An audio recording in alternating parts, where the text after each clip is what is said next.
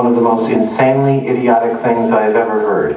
At no point in your rambling, incoherent response were you even close to anything that could be considered a rational thought. Everyone in this room is now dumber for having listened to it. I award you no points, and may God have mercy on your soul.